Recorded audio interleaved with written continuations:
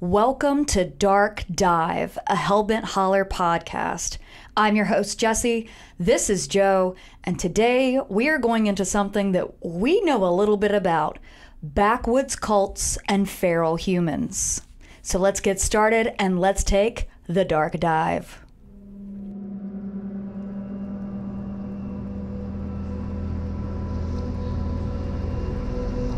You are listening to Dark Dive.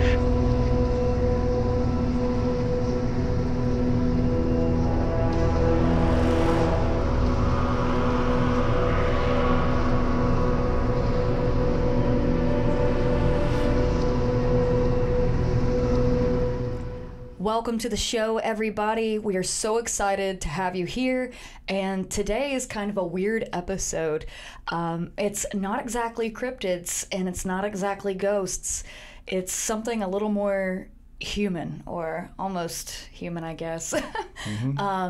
Through the course of doing the kind of work that we do, we run across a lot of strange instances in the woods that cannot be attributed to cryptids or paranormal activity, but actual human activity.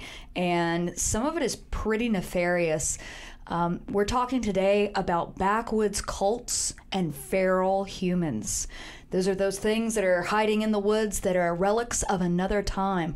And they are quite frightening sometimes. Mm-hmm. You know, the whole idea that there's little forgotten pockets of people scattered around this region, it's really not that hard to believe. No, not at all.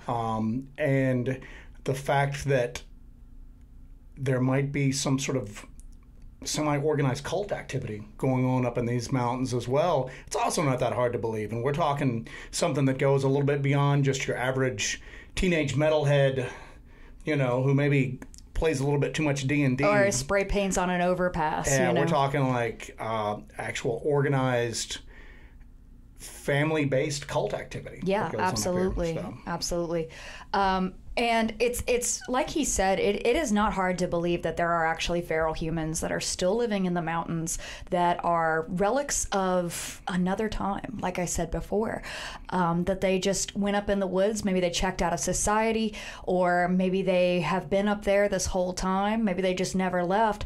That they're up there, they've been up there, they've been surviving off the land, and they've kind of reverted back to nature. So we'll get into that too, but we're going to start out with backwoods cults. And Joe and I have actually had run-ins with some cults before and been around these areas that we're going to talk about. And it's just as scary as some 9-foot tall upright canid. You know, if you have groups of people performing rituals in the woods and you don't know what they're getting up to. So that's just as scary to me as something like the Dogman or something like a Sasquatch. So we'll start out with a place that we've actually been, Corpse Wood Manor. We didn't make it all the way there, but we'll get into that after I give you a little background on the story. So in 1976, Loyola Chicago professor Charles Scudder left the university. He was about to retire, and he sold his mansion that he had up there and wanted to kind of retire and live a simpler life. So he and his longtime partner, Joseph Odom, packed everything up, and Charles purchased some land down in Chattooga County, Georgia, and it was about 40 acres. And they wanted to go down there and basically live off the land, build a house, and just kind of live in peace for the rest of their days. But these weren't really just normal, peaceful homesteaders. So, these are not your typical homesteader, no. Charles was actually the head of Loyola University's Chicago Institute for Mind, Drugs, and Behavior. And that was the department that was actually involved in MK Ultra for a long time. MK Ultra did a lot of mind control experiments. They used torture, coercion, involuntary drug use, and it was just a way for them to test the effects of these things on the human psyche and see how they could use that as a weapon within the U.S. government against foreign adversaries and everything. But it was also used. I could do a whole episode on MK Ultra, to be honest with you, but we're just going to kind of skim over it. MK Ultra was bad news, and it's probably still going on to this day. So he was involved in that project pretty extensively. He did a lot of work with mind-altering drugs, specifically LSD. When Joseph and Charles moved down to North Georgia, they had with them 12,000 hits of LSD, 2 human skulls, and their beloved mastiffs, Beelzebub and Arsanath. So if those names kind of raise a little alarm or a red flag, it's because Charles was actually a card-carrying member of the Church of Satan. So these two are pretty interesting characters, right? Where did he get the bones at? Where did he get the skulls at? Yeah. I don't know. Did he steal them from the college? He probably stole them from the college. Okay. I hope he stole them from the college. Because I've seen the stories, and they always talk about how he moved down and he just had these human bones like in his possession. Yeah. But they never quite say where he got them at. So right. I really hope that he just stole them from the I hope he stole them from Loyola. Yeah. Let's hope for that. So they packed everything up. They sold everything they had, all their furniture or whatever they had, and they sold everything. He had an old decaying mansion downtown in Chicago, sold that. He got a bit of a payout from a life insurance policy. So he took all that money and he bought just this chunk of land in Chattooga County, Georgia, on the side of a mountain. It was about 40 acres, and it was in a rough area. It's very difficult to get to. So you have to take a mountain road to actually get up to it. When they arrived at the property, there was a dead horse on the side of the road right at the little turnoff where you go to where they were going to build their homestead. And so that's how their little homestead road got called Dead Horse Road. And it was kind of a... They said it was a grim and cheerful and delightful omen. So that's how it was described. So Dead Horse Road. So they go there and they start construction on their house, their satanic sex castle, basically. So they built the house brick by brick. It was in an oval shape, and that was said to be an oval shape. The reason he did that is when you have a home in the shape of a circle or an oval, there are no corners in the house for spirits to hide. They built it brick by brick, just those two. There was no running water, no electricity. And on one side of the house, there was a large stained glass window of Baphomet. So this is just, like I said, a satanic sex castle. We're going to get into that. In addition to the home itself, they had a gazebo, a well house, and what's known as the chicken coop.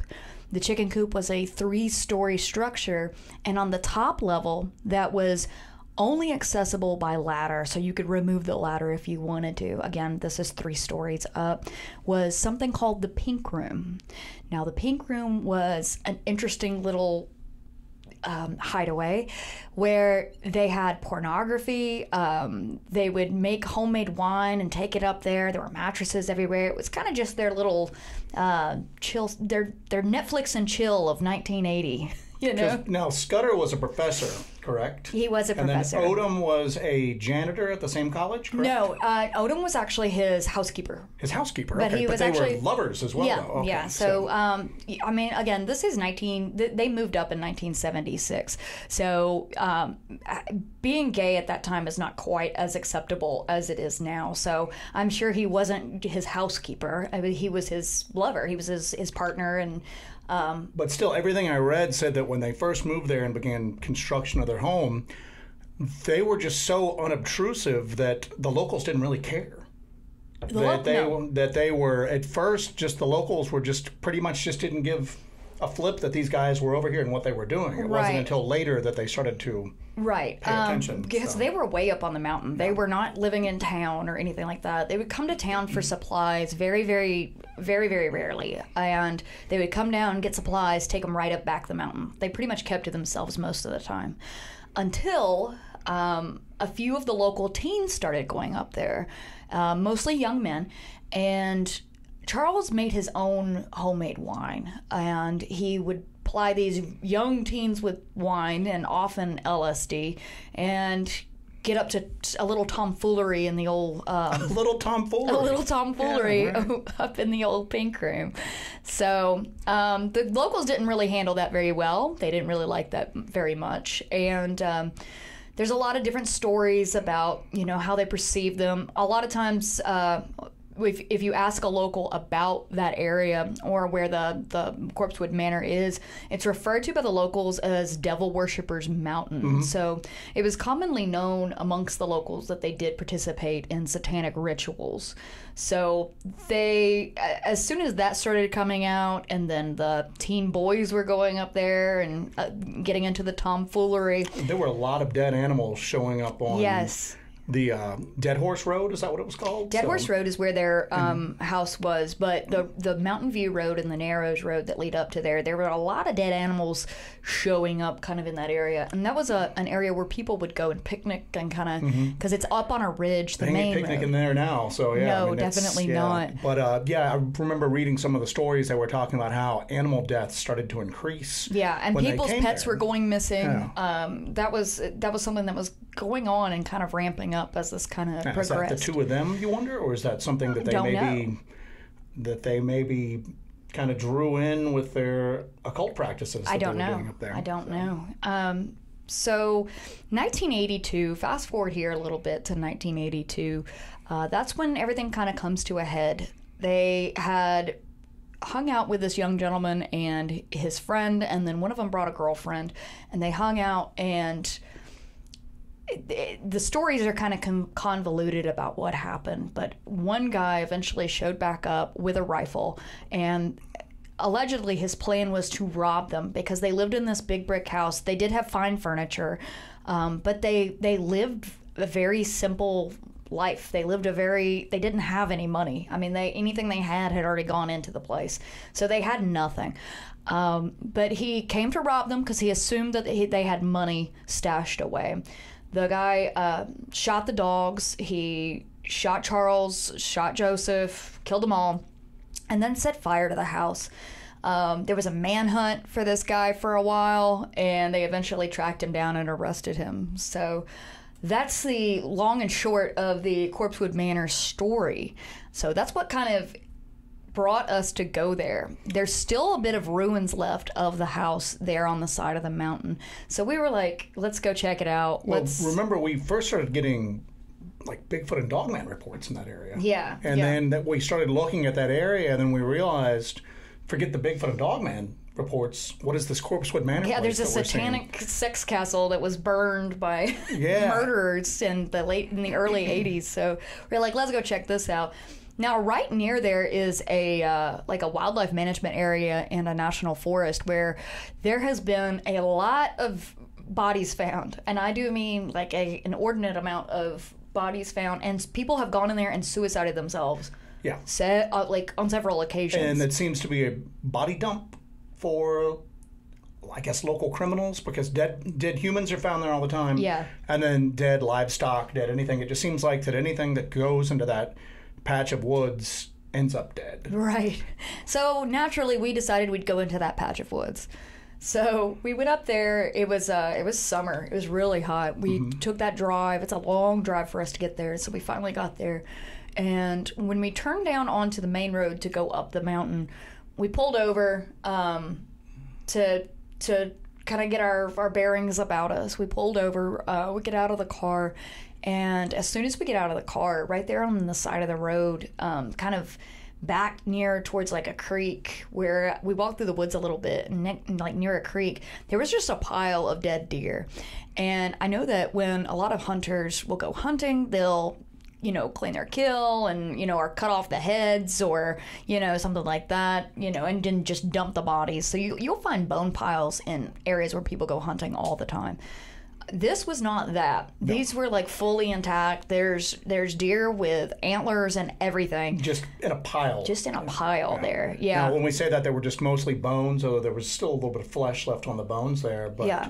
I mean, they're just piled up. We counted, like 4 or 5 skulls? Because it was such a jumble you couldn't tell otherwise. But it struck me as odd, because if you have a hunter going up there just to do some poaching or anything like that, I mean, they'll body dump on the deer, but they'll cut the head off usually if it's got. Especially if there's a rack. Yeah, but there was, but that was not the case with this. I was like, okay, that's kind of weird. That's our first weird thing of the day. All right, let's go up this dark road up into the mountains and check this out.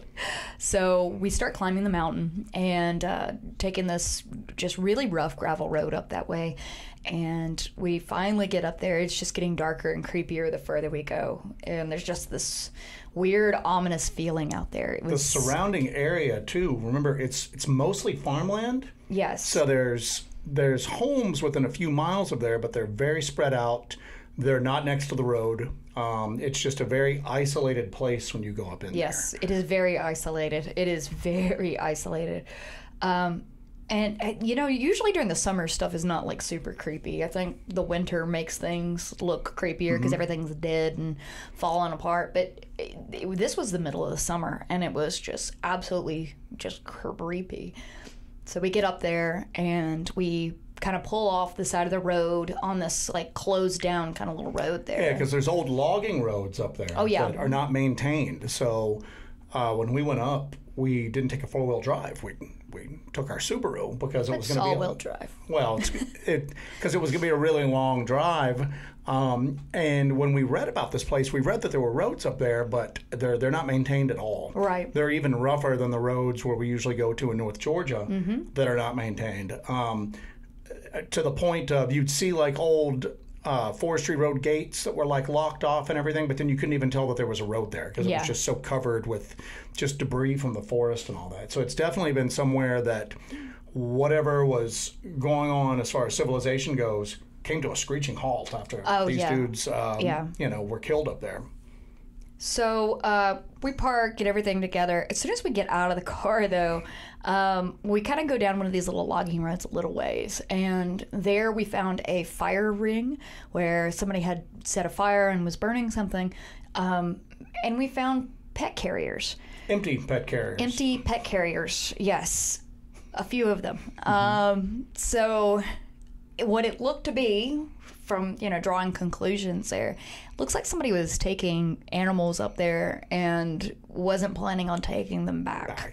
So it looks like there is satanic activity and possible animal sacrifice going on right up until this day. Well, that was one of the things we saw, is that somebody had said in a comment section that because of the history of the place, regardless of what these two guys were or weren't involved with, that it's basically like a mecca for people who are involved in the occult nowadays in this region.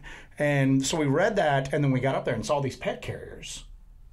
And we're like, well, like you said, somebody brought animals up here, but they didn't leave with them. They didn't take them back, and we found a few of those. We found that what looked like I thought it was fabric, like upholstery from maybe an old couch or something like that at first. And then it ended up possibly being a dress. We found the remnants of that red and white dress up there. It looked like a child's costume is what it looked like. Yeah, this is we're getting into some nefarious territory here. We've got evidence of possible animal sacrifice. We've got children's costumes kind of strewn about, and there's unknown blood-like substances on them. Yeah, it was and the whole area just felt, we get into some pretty sketchy areas. Oh, yeah. And I still stand by it that this was, beyond a shadow of a doubt, the sketchiest area we've ever been into. Oh, yeah. It's hot. You don't hear anything. The woods are just dead silent. It stinks. Oh, it smelled, I was about to say that. I was about to say, oh my God, and it smelled awful. Like, it smells like rotting flesh. It smells like a decaying corpse up there. So I'm not surprised they call it Corpsewood Manor in that area. It's just the smell of like rot. And we even walked around a little bit to see if maybe, you're on Dead Horse Road where their first, introduction to the place was finding a dead horse there. Yeah. And then there's all these rumors of just animals being found dead and people being found dead. So we kind of even walked around to see what's rotting up there. We could never find anything. Yeah, and there's just this sickly, sweet smell of like death and dying and decay there. It was startling, I'd say, just to say the least. And we get into some pretty dangerous situations on a regular basis, but going up there and experiencing that was a whole other level, I think.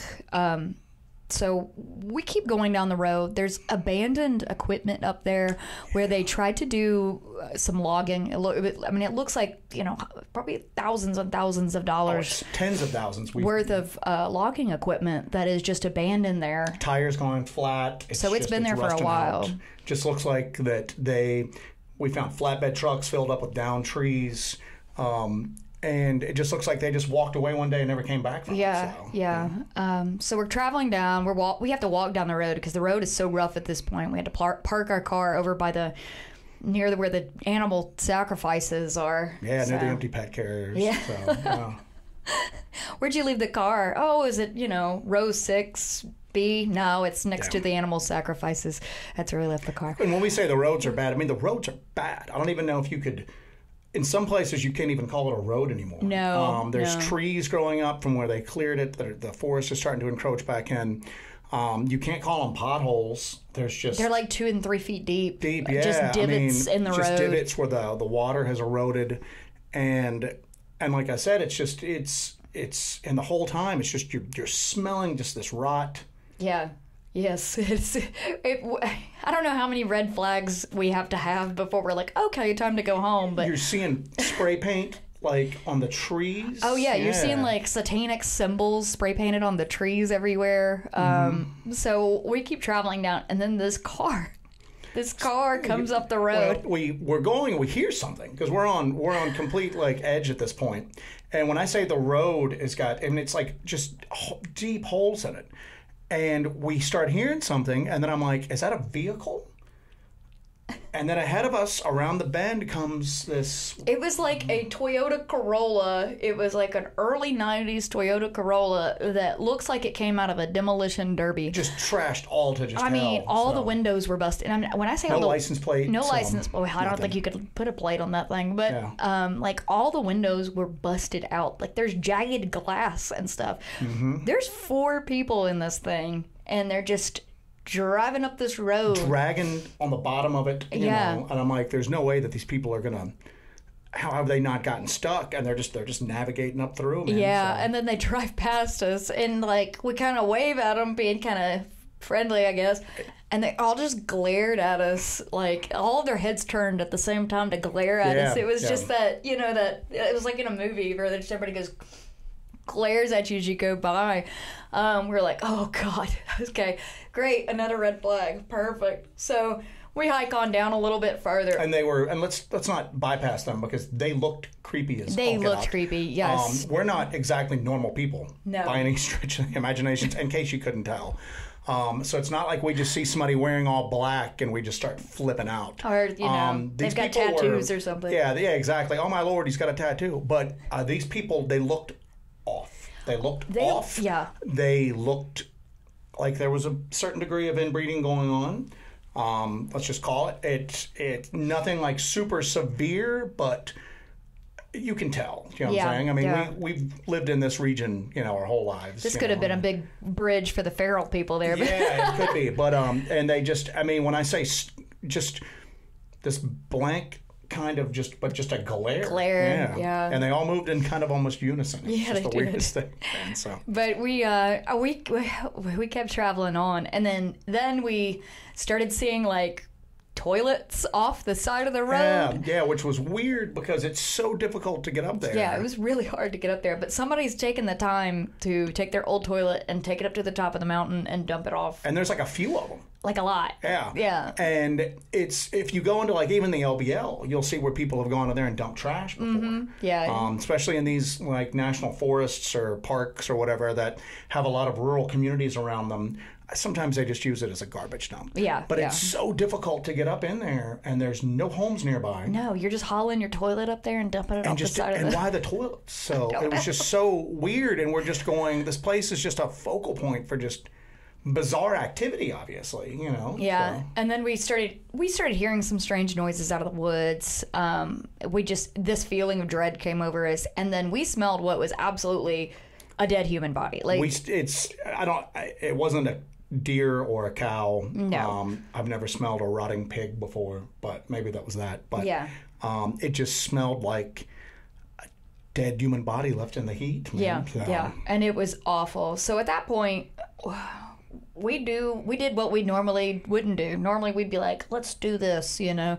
But all I could imagine, we're up in the mountains. We're far away from, we have no cell phone signal. We have nothing. We're very, very far up there. We don't know anybody in this area. We don't know a lot about this area. This was kind of us going out there on a whim. All I could see was that those people that drove past us we'd come back to our car and it'd have no tires, no windows, no anything. That's what we were worried about, it's being able to get out of there. We're just a couple of, douchebags in a Subaru up on the side of the mountain, So we were like, okay, something is really not right. Time to trust our gut. We've got to go. So we turned around. We turned around and left, yeah. Yeah, so. We walked back to the car and we left. We're gonna go back. We're gonna try it again, but we're gonna be a little more prepared for what we go into next time. But sometimes you have to kind of know when to fold them. You have to walk away. That's the only time we drove like 6.5 hours to get there. Yeah, and then we were like, we're not going to do this. And then just drove back. We were just like, there's no way to do this because there's no way that we could leave the car there, knowing that there were just these people that just, again, like I said, you could just look at them and just go, these people are not up, there's no camping up there, there's no hiking up there. The only human activity we're seeing are empty pet carriers that were brought up, people spray painting occult symbols. Yeah. Whoever's dropping those toilets up there. And it's just so weird. And you're looking, and like I said, again, the fact that all that logging equipment was just abandoned up there. And you're looking at it going, there's so much money right here, even if they just get the trucks out of there, And they'd obviously been up there for so long at this point. Man. Yeah. So it was definitely time to go. So we left, and that's been the end of our Corpsewood Manor. We've not been back since then. We're planning on going back because I really want to go check it out. We just got to figure out the logistics on it and how we can make sure that the vehicle will be safe. So if you're one of our viewers and you live in the area of Somerville, Georgia, and you are not a crazy person, get in touch with us. Get in touch with us. We'd like to talk to you. We will vet you because we want to make sure that you're not a toilet dumping, satanic. Animal sacrificing psycho, but we wouldn't mind having somebody else kind of join us and go up there and kind of be our backup. It's just the two of us that do this, so it's nice if we could find somebody that would kind of be our backup on some projects. So and it's weird because as we've looked at them, there was just a lot of just kind of low-key and high-key weird things about that area. I was seeing that the local, the nearby wildlife management area, they've seeded it with deer a few times. And then it's just like all the deer are gone again. So the hunting is like terrible up there. And then they keep finding like dead bodies that are dumped up there. Yeah. And again, when we say dead bodies are dumped, some of these are not, Bill went hunting and never came home, and then we found his body. Some of these people were obviously involved in criminal activity and then were just dumped up there.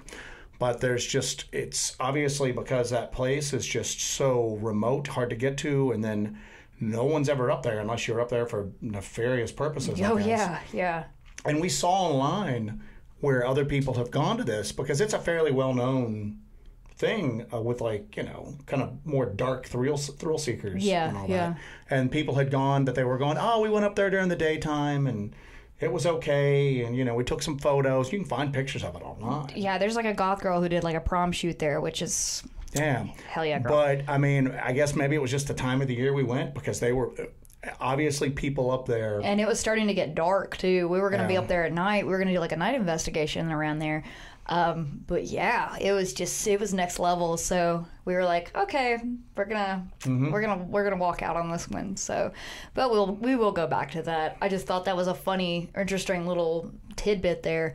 So that's not the only time we've dealt with being in the woods and dealing with occult activity. So this is in an area this is a different story in a different area, but this is miles away from this. So it's like there's something about North Georgia. Yeah, but it's nowhere near close. I mean, we're talking 4 hours away from so I don't know what it is. The backwoods cults of North Georgia are really, really active. But there's an area that we have been researching in for a long time. It's featured in a bunch of our videos. where we've experienced occult activity, and then we have witnesses who told us about witnessing, directly witnessing occult rituals in that area.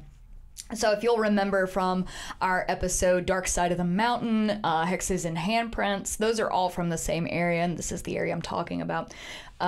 Behind our tent in Hexes and Handprints, we find what looks to be a sigil of sorts, a hex mark created out of sticks on top of a pile of mud with a handprint in the middle. And it absolutely looks like witchcraft. It looks like, it looks satanic, or it looks like it is definitely ritualistic for sure. And that flipped us out for sure. It was, we both were like, this is like some Blair Witch stuff. So, well, we went up there originally again because this is an area that has a lot of reports of Bigfoot activity. Oh yeah, that's originally why we went up there. We had been investigating in an area a few miles from there before, and it seemed like almost overnight all the activity in this particular area dried up. So we go out and start exploring and find this network of old logging roads again, which is kind of our bread and butter nowadays. These old, like unmaintained logging and just forestry service roads. So we went up there and we find all of those notes that girl has left. Yeah. I'm not gonna get super into that because that's a project we're kind of working on, but I'll give you guys kind of the short of it. This young lady went up there and had written on notes and put them on trees, and I was like, God, that's a very distinct name, and it's in the middle of nowhere. In the middle of nowhere, we had cut up the side of this hill that there's no trail on. Yeah, and there was a name written on it that was very distinct. So I was like, okay, when we get out of here, I'm going to Google that name and see if there's anything online about it, because it looked fairly fresh. It was up there. So we get back into cell service range, and I Googled the name, and it came up, and there's posts about it. This girl had been talking about what had happened, and so I read the story about what happened between these two, and this girl's looking for her boyfriend. So they were in high school. He had gotten her pregnant, and they had a child, and his parents did not approve of the girlfriend. So his parents actually pretty much kidnapped him and took his laptop away, took his cell phone away, and put him in what's known as a wilderness therapy camp. And this girl tracked down that he was in these woods at the wilderness therapy camp. So she went up there, she gathered a bunch of people up. They went up there. They had like cult deprogrammers with them. Yeah, they had a cult deprogrammer with them and everything. Because a lot of these wilderness therapy camps are basically cults. A lot of the people that go through that end up joining it as volunteers, and it's just weird when you see them afterwards. Yeah, it's a very weird like brainwashing system. But just as an aside about these wilderness therapy camps, when you have what we would call wayward youth, we have kids that act up or their parents are disapproving of their, even if it's something just as minute as a video game addiction. A lot of these wealthier parents and, a lot of these parents will just send their kids to these wilderness therapy camps. And at these camps, it says, oh, you can go into the woods, you camp, you disconnect, and your kid, learns survival skills and all this stuff. That's how it's billed. But with some of these camps, and I think they put Paris Hilton in a camp similar to this in Provo, Utah. But these wilderness therapy camps, what they do is they try to deprogram these kids and brainwash them. And they put them in the woods with no tents. They give them a tarp to sleep under. They barely give them any food, and it's basically just like it's like a POW camp for kids. They're out in the elements. They do this in the winter as well. We've actually seen them up there in the winter underneath just tarps, and it's below freezing, and these kids are just sleeping on the ground under tarps, and it's really disturbing stuff. But there's a lot of stuff. There's a lot of resources online where you can check out where people are victims of these camps, that they talk about what they experienced at these wilderness therapy camps, and it's horrific. It's worse than a lot of, like supernatural horrors. It's man-made horrors beyond your own belief. So that kid was at that camp, and so we start talking. So I decided to message this girl and ask if she found her boyfriend. She actually gets back to me. I didn't expect that. She gets back to me and she's like, no, we've not located him yet. We tried to go up there. We tried to find him. But they said, did you hear the voices? And like, I didn't even tell her what we do. I never mentioned what we do at all. And we're like, what do you mean, the voices? The spirits of the woods. The spirits of the woods is what she said.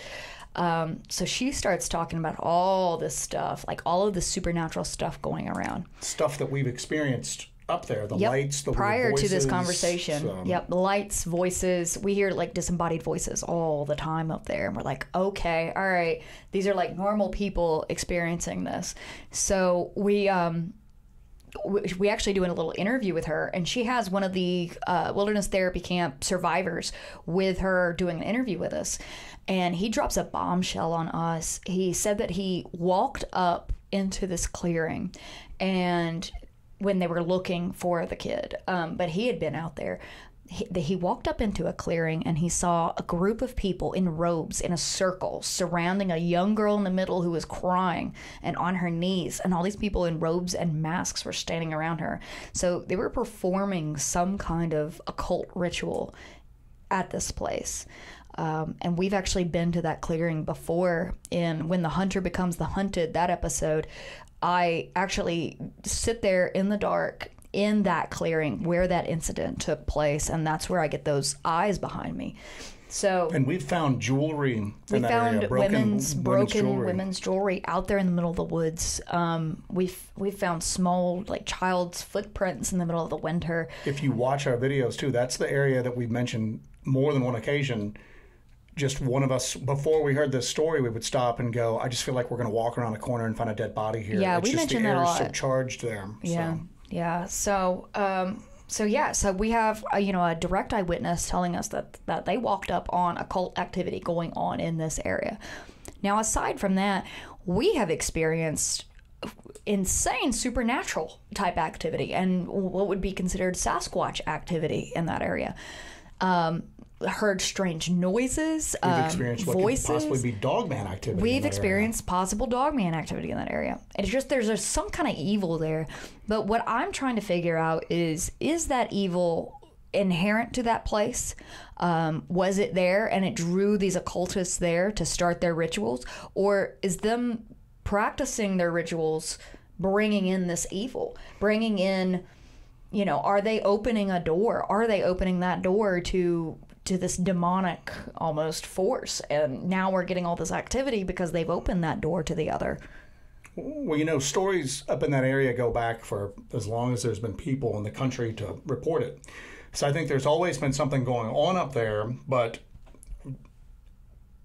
like you said, it's a chicken or the egg thing. Oh, yeah. Did these people come up there and then maybe the negativity of the area influence them?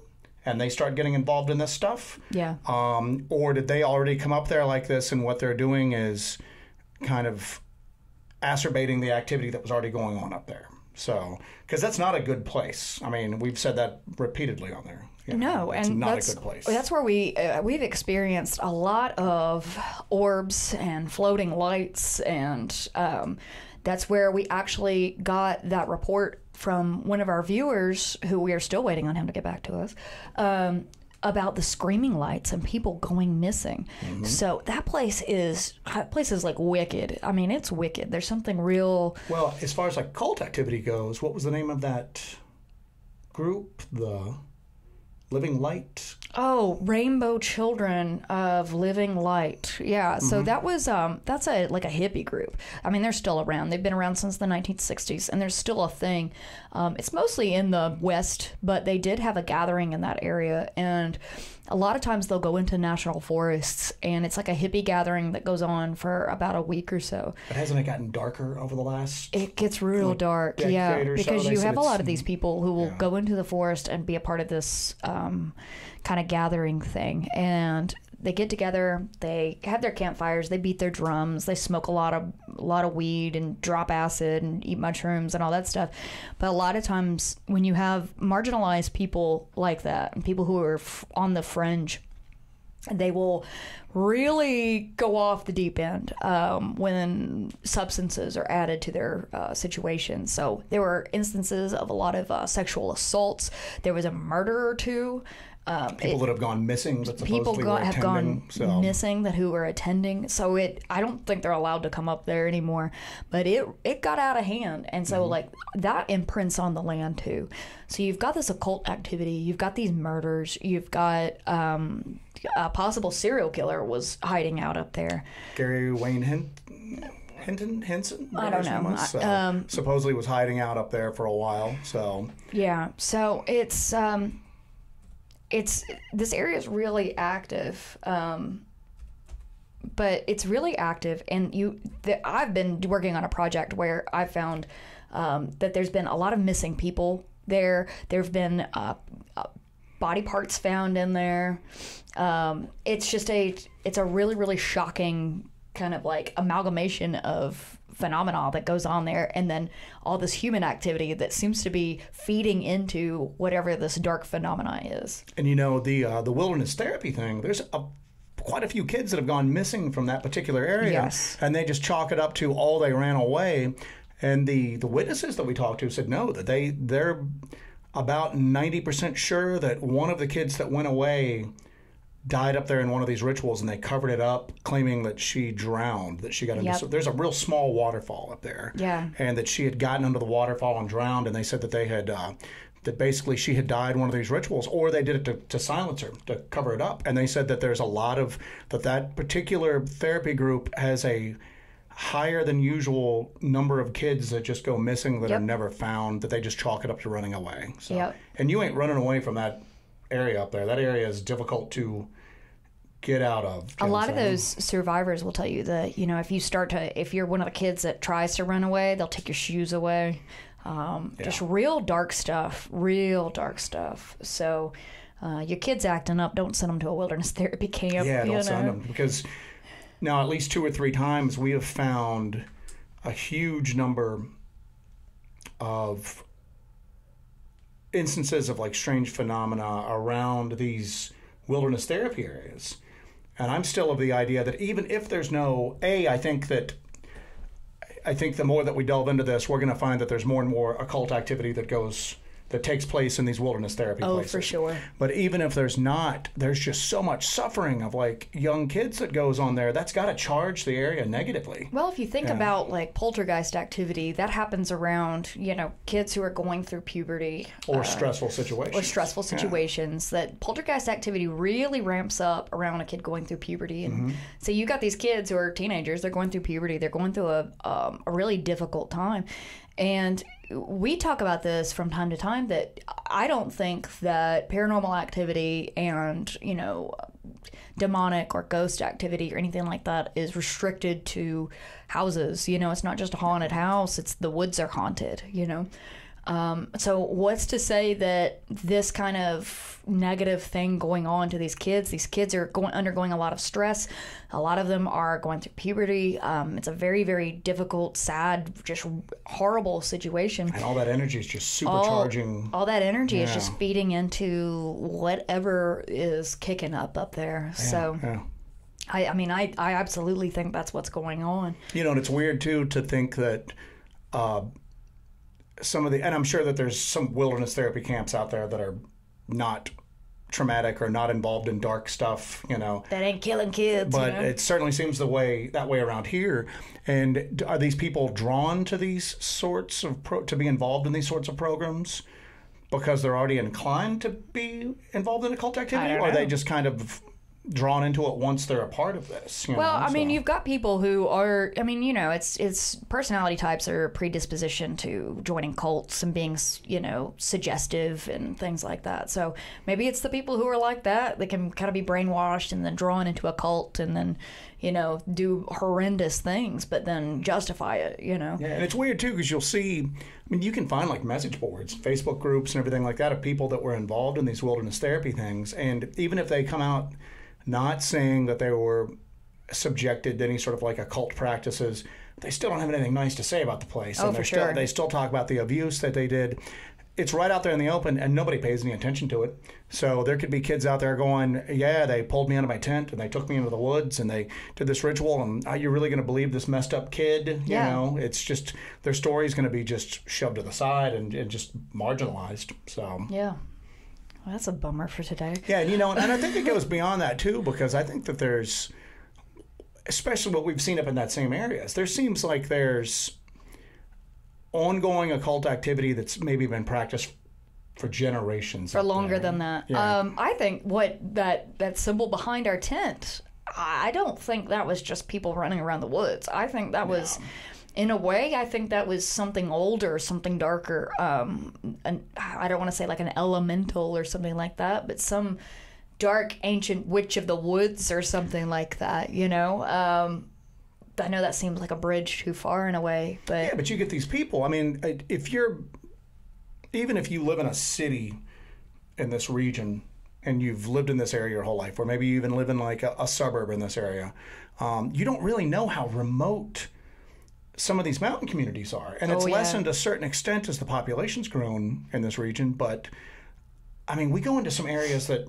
you can tell they don't want us there, Right. And we're not exactly like, big city slickers or anything like that. Both of us have grown up in small southern towns in the mountains.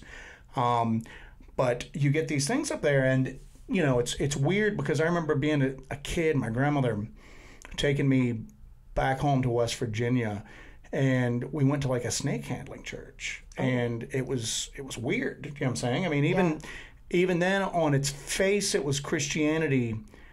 Some of the practices that you'd hear about were not normal Christian practices. And I know it kind of smacks of like the old gods of Appalachia, type stuff, but it would not. Yeah. It seems like there's evidence that there's people up there whose families have lived in this particular spot. Nobody new moves in, nobody moves out. Sure, they might come to town for groceries every month, but the rest of the time, there's no phone up there. There's no internet. I mean, there's no cell signal for most of the places we're in up there. Yeah.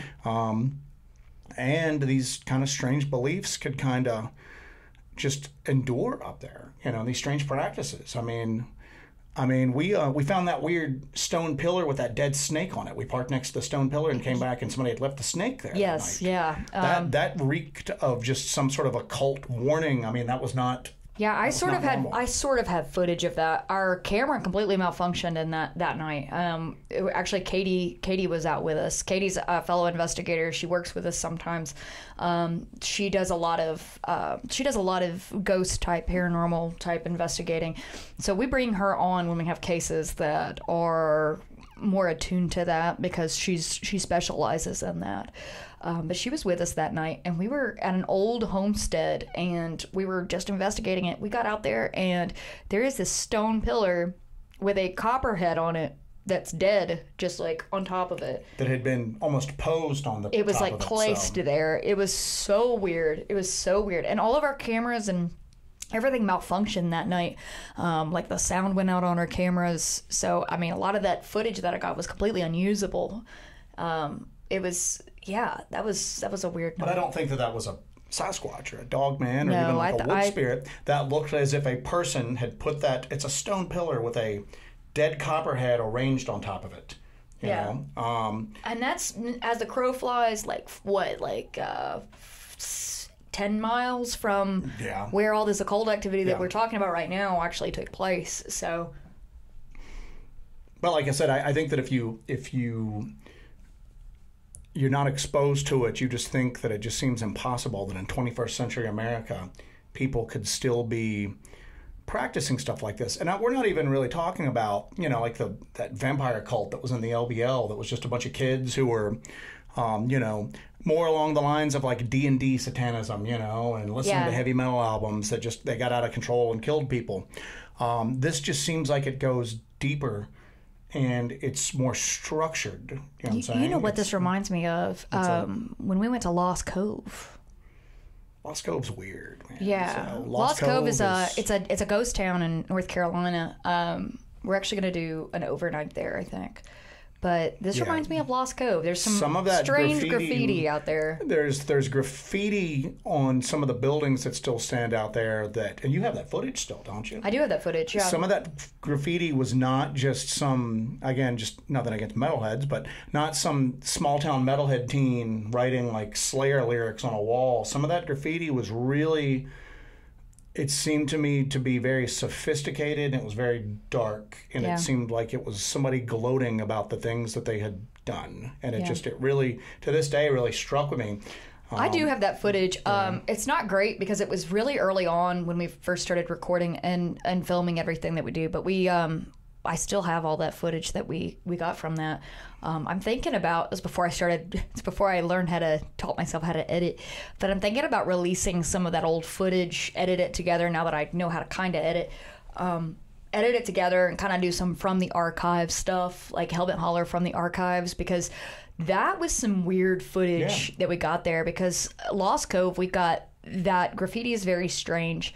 I was attacked by a rabbit, which is kind of funny. Then we also have we got spook lights that just are responsive to us. And that was wild. So I think then you guys let me know, comment and let me know if you guys want me to do a from the archives type thing where I take old footage that was never released and I edit it together and kind of release it to you guys. If you guys would like to see that, just let me know, comment and let me know. I mean, I'm willing to do it if you guys are willing to watch it.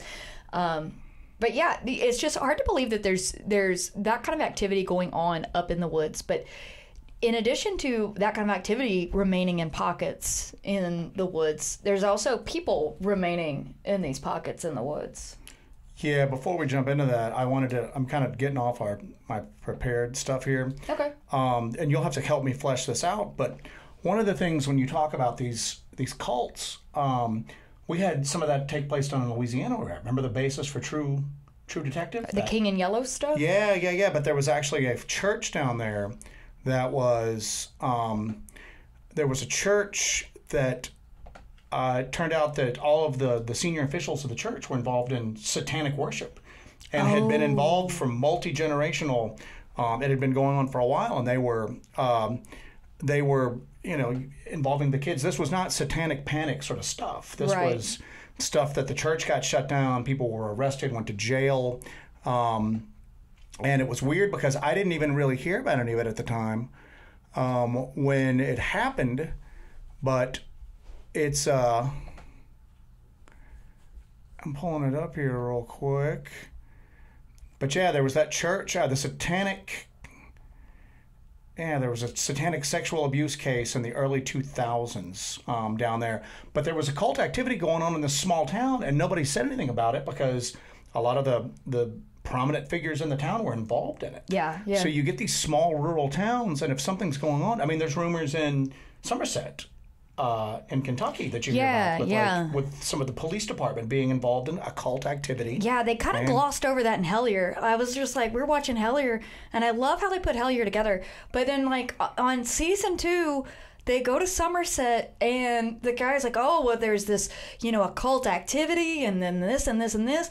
And, I'm watching it, and I'm like, oh, my God.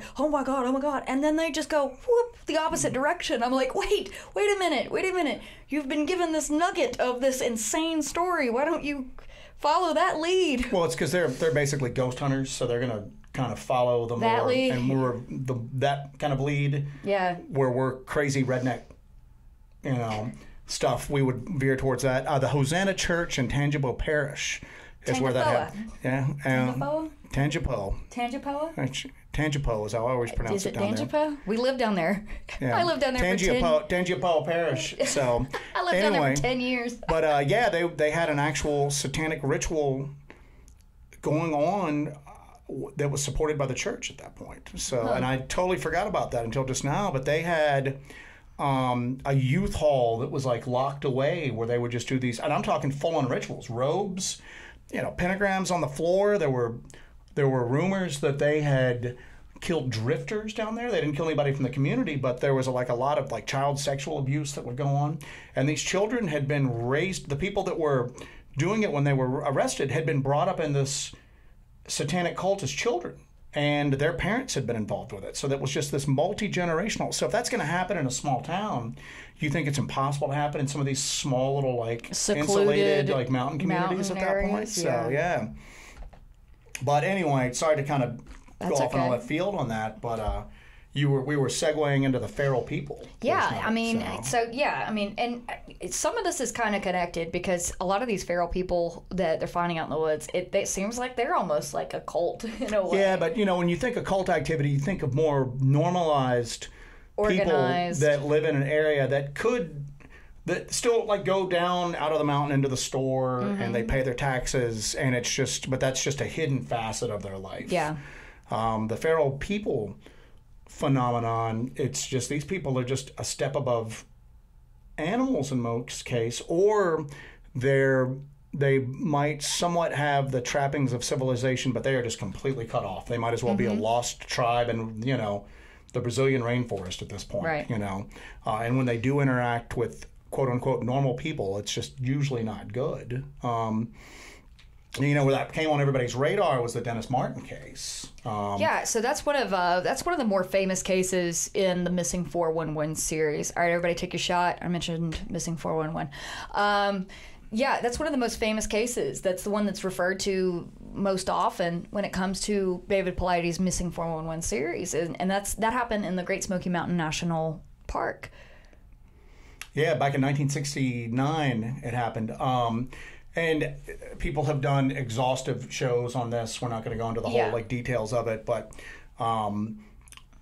basically, when Dennis Martin went missing, there was a huge search. Like right before we started recording this, I was just kind of going through the documents that the people that were in charge of the search had drawn up that just give a day-by-day accounting, and the level of highly skilled people and the level of equipment that they tried to bring to bear there. You always hear about with Missing 411 cases, strange weather moving in, which that happened right after Dennis Martin went missing. They had 2.5 inches of rain, lots of flooding. And then one of the things that jumped out to me is they tried to bring in search planes, helicopters, all that, and then just almost every one of them had some sort of malfunction that took place. I was reading about how they were modifying a plane to have a large loudspeaker.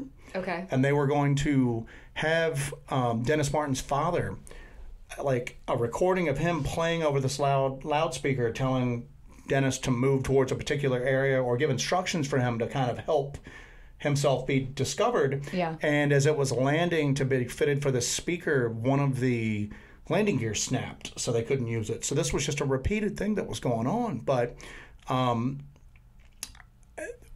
something that came out is there was a guy named Harold Key who was a visitor to the park.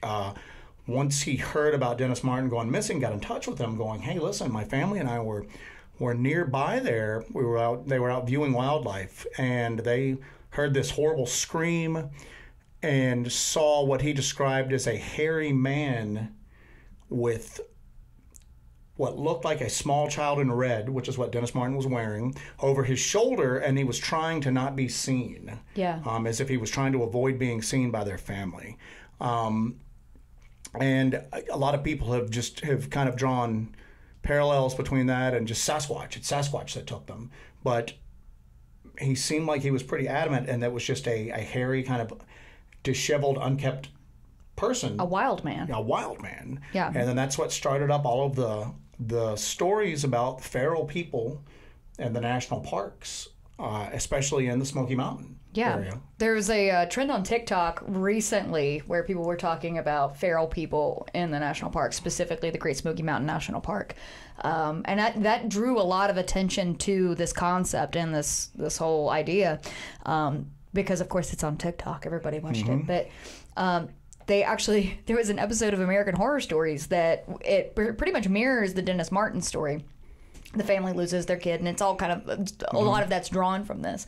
So there's a lot of interest in it, and there's a lot of things kind of in the zeitgeist right now that's looking at feral people in these national parks. And there's a whole theory that there's feral people living in these national parks, and that there's a containment zone within the national parks that the government knows about, where these people are living, and they send in kill teams when they get that goes in the Green Berets that they had. There were Green Berets that were on a training maneuver nearby there was like 500 people involved in this training maneuver, and they brought I think like 60 or 70 out to help look for Dennis Martin, but they took a particular area of the search grid and they just said that the park rangers and the other and when I read it, I mean, there were Boy Scouts, park rangers, ranger cadets, search and rescue, both volunteer, but now volunteer search and rescue in that area is pretty good, man. Yeah. You know, but it wasn't just a bunch of people from like nearby neighborhoods out there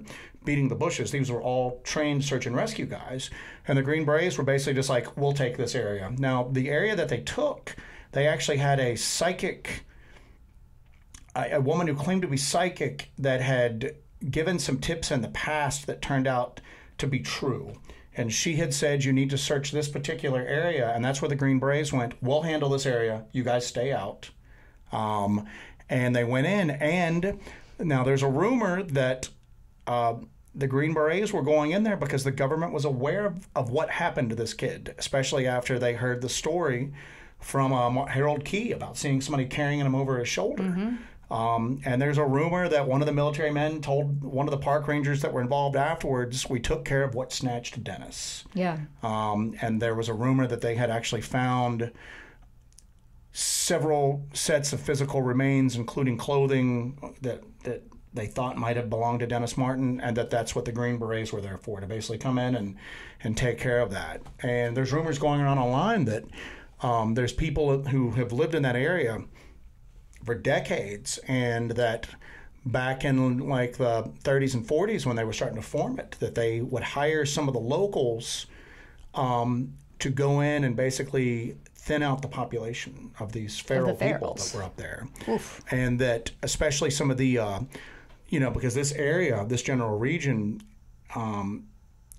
these are the people who fight the wars for America through here. You know what I'm saying? You know, the percentage of volunteers for the military come from this area. So there were a lot of like returning World War II vets, and that some of these were returning World War II vets came there and basically, came back home, but then they were contacted by the government going, hey, we want you to go in and try to keep the numbers down. That they had tried to go in the past and wipe them out entirely, but they couldn't. So they were basically just trying to keep them within the bounds and to kind of keep them from causing a stink in these national parks. Yeah. So, and one of the rumors one of the trains of thought is that you always hear about is, well, they don't want it told because they don't want to ruin tourism in these areas. And I always go back and forth on that, because if you remember, the logging industry got just decimated by the spotted owl, remember? I mean, yeah. That cost a lot of money. Or if you find like a rare plant in an area, you can shut down an entire logging operation. And that's something with millions of dollars behind it. Yeah, so I've never thought that the tourism dollars were behind why they would not cut these areas off. I think it's just maybe because it's such a large region, they know they can't quarantine it out. You know what I'm saying? Yeah. So they just try to cover it as best they can. And at this point now, I think maybe that if this is true, the story's been there for so long, what are they going to do now? They're going to come out and go, all right, well, yeah, I mean, there are feral people here, and yeah, this is what's happened to a lot of these missing people. They're not ever going to come forward and tell the truth on that. That would incriminate them horribly, that they'd held that secret for so long and let people go into these areas and be taken. After all these people get murdered and go missing. I think that'd be a bit of a PR nightmare. And, again, it goes back to the same thing with the occult activity, that if you... And people will go, oh, we go to the Smoky Mountain National Park all the time. That couldn't happen. If you do go, you're probably limiting yourself around structured camping areas, around hiking trails, around tourist areas up there. There's so many thousands of miles of just terrain up there that doesn't really hardly ever see anybody, One of the theories is that these were people from around the time that the parks was settled, and people who were driven off their land had basically snuck back in to live on their land. Or gone deeper, yeah. Yeah, and then they've just stayed up there, and then they had children, and then those children had children, and they've never been to school, they've never really been outside of that wooded area, and they've been taught to stay away from outsiders. I mean, you'd go feral in a generation or two. Or that theory about like Civil War soldiers who never quit the war. Like the Japanese soldiers on those islands on the Pacific. Still fighting the war. But I mean, especially these areas that are there's some really poverty-stricken areas in Appalachia that just don't really see any outsiders because nobody wants to fool with it. Right. And I just think that it's really not a stretch that, some of these areas have like extremely, just shockingly bad like birth defects from inbreeding. Again, nobody's moved there new. The gene pool has remained stagnant. And one of the things that, you talk about with these feral people that are seen are just the birth defects that seem to be apparent on them and how they just seem kind of malformed in a certain way. So... also, not having access to modern medicine and everything would probably be a real problem there too. Yeah, but I mean, it's just you fall and break your arm. You have to let it heal how it is. There might be deformities that result from something like that, but definitely the inbreeding's going to do it too. There's something that kind of bridged the gap between the occult stuff and the feral people phenomenon is that I'd seen remarks from people that they were talking about around in Gastonia, North Carolina, Kings Mountain. I saw, and it might have been the same person making these comments under different usernames across different forums, but people talking about how there were hunters up there that they were up just deep in that area. And now that area also has a lot of Bigfoot encounters. So maybe the Bigfoot encounters. We've gotten reports of Dogman encounters around Kings Mountain, a lot. But they said that they were deep in the woods looking for a hunting spot. He was a little shaky on whether they were supposed to be there or not. So I don't know if maybe this is land that they had access to or maybe they were poaching. But they said that two guys came out of the bushes wearing what they described as almost like homemade clothing and were just yelling gibberish at them. And they didn't have any shoes on. He said they looked like the people that you would see in... What's that horror movie where the teens end up on the... Wrong Turn? Wrong Turn, yeah. So, but he had mentioned that horror movie that they just all looked deformed almost to a certain extent. So he said they started hightailing it back to their vehicle. And then when they got there, this pickup truck pulls up that he said looks like it's cobbled together out of spare parts. And it's just filled with people in the back, 6, 8 people that all look deformed to a certain extent, and that there was an older guy driving, yelling at them through the window, and they just peeled out of there. That's like our Corpsewood Manor encounter. Yeah, well, that's what made me think about it, is that some of these areas, you might have, maybe the mother and father figure, and they've had children, and then maybe those children have inbred with one another, so maybe you've got some that are capable of going out into...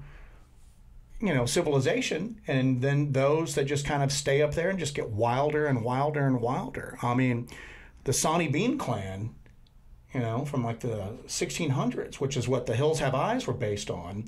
That was a couple who basically went into this cave system up there to live, had kids.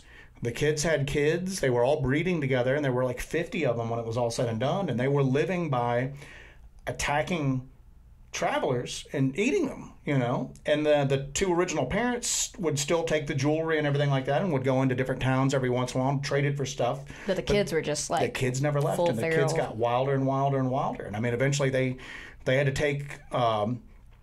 nobody had searched the caves up there. They knew travelers were going missing and people from like the surrounding communities, but they figured that the caves, that nobody could live there. And it wasn't until they actually brought soldiers in and they had...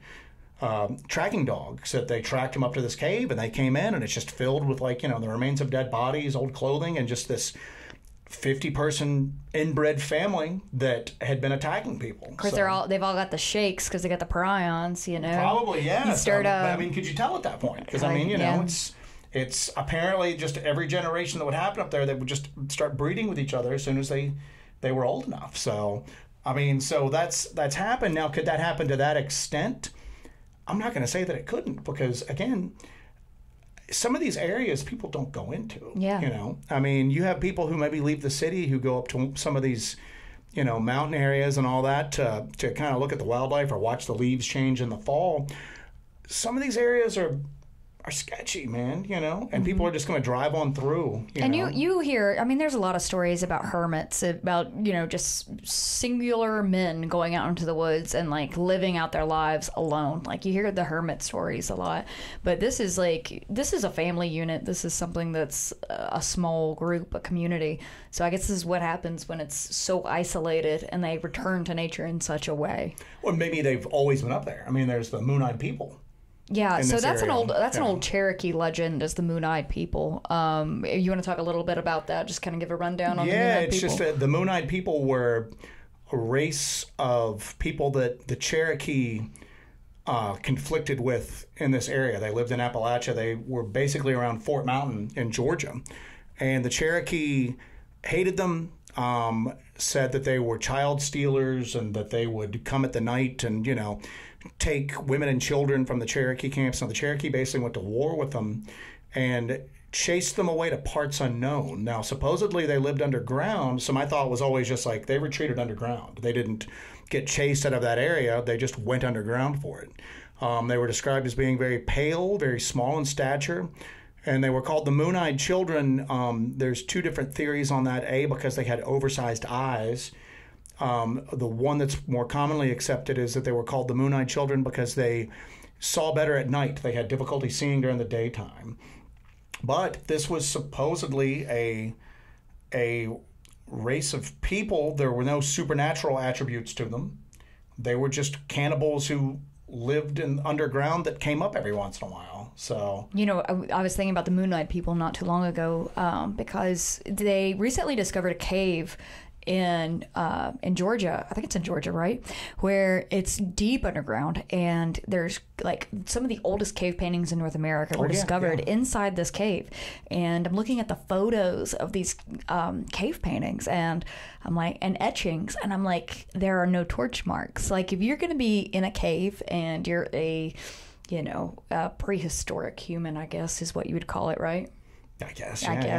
But if it's thousands, hundreds or thousands of years old, or however old these cave drawings and etchings are, but if you're underground, you need light to see by. So wouldn't there be scorch marks somewhere inside this cave? These etchings and these drawings. Unless they're like troglodytes and they just live underground full time. So and, I mean, could this be evidence of the Moon-Eyed People? Because there's no scorch marks. If these etchings and drawings survived this long, the scorch marks from the torches would survive as well. So it would. Yeah, that carbon from the burning torches. There's no scorch marks inside these caves from torches. So how did these people see to get in these caves to create this art? So I was like, wow. So I've not heard anybody kind of mention that yet. And I'm like, this could be evidence for what is known to the Cherokee as the Moon-Eyed People. Yeah.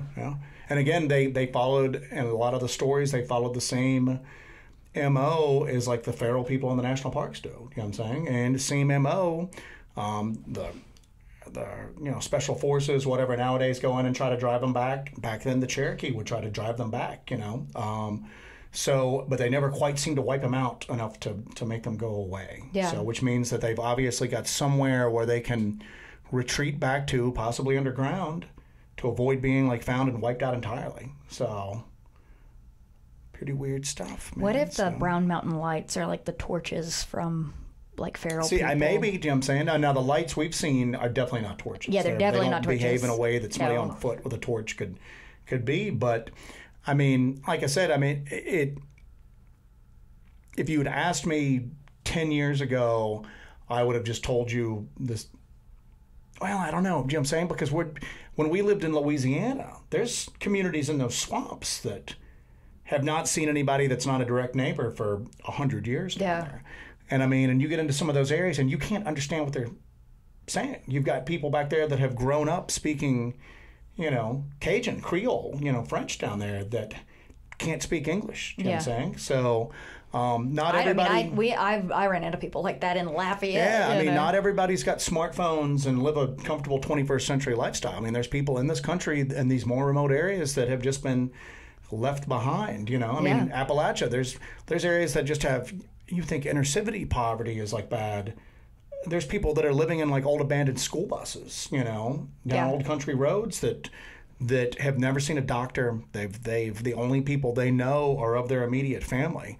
And if you don't think that couldn't take a bad turn and they start, picking off hikers or hunters or something like that, it could easily happen. So so that's kind of what we worry about sometimes, when you're out there kind of looking around for cryptids, or you're looking for Sasquatch, looking for Dogman. You never know when you're going to run across some feral clan of inbred cannibals. So cannibals with the shakes. You never know what you're going to find.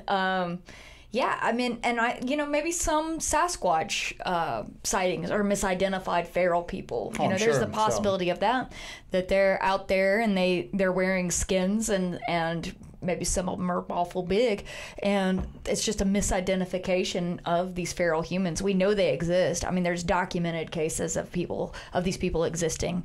And again, it's not going to take that long to go from civilized to feral. To what you would consider feral, and then if there's breeding that goes on and there's new generations being born, it's not outside the realm of possibility. It's not. So, it's not. People can live. Wasn't there an old X-Files like that too? Where they actually, it was the Jersey Devil episode that it wasn't the Jersey Devil at all.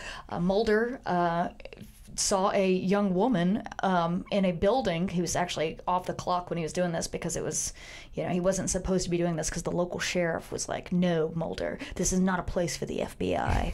So he saw a woman digging through the garbage. Her partner had been killed. So, they were feral people. It was a family unit that was living in the Pine Barrens in New Jersey. They thought it was the Jersey Devil killing everyone, but it was actually feral people in the Pine Barrens. Well, when you say FBI, not to switch around just because it came up to me, one of the theories I saw in the Dennis Martin case, everybody knows that the FBI agent that was in charge of the FBI's efforts killed himself shortly afterwards.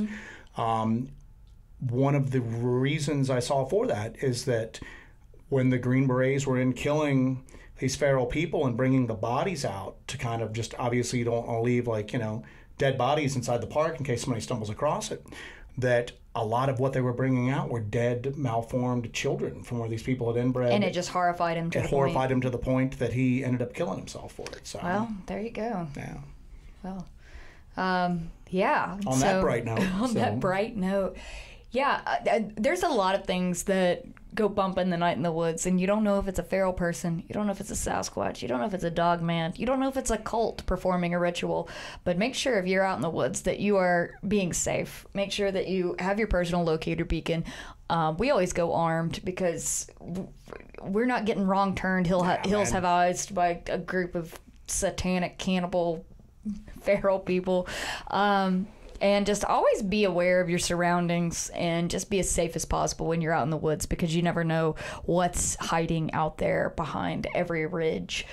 This has been a good talk, honestly. I really enjoyed it. A little bit of a departure from the usual stuff that we normally cover. This is definitely my department, though. This is my direction. This is where I like to go. But yeah, thank you guys for listening and watching. As always, we really appreciate you guys. We wouldn't do this if you guys weren't watching. We couldn't do this without you. This is why we do Dark Dive, is because we want to really just have these conversations with you guys. And share our thoughts and kind of introduce some new concepts to all y'all. And we really appreciate all the people who are watching and listening and downloading the episodes. Make sure that you like, share, and subscribe, and turn on your notification bell. That way you know when new episodes of Hellbent, Holler, and Dark Dive are coming out.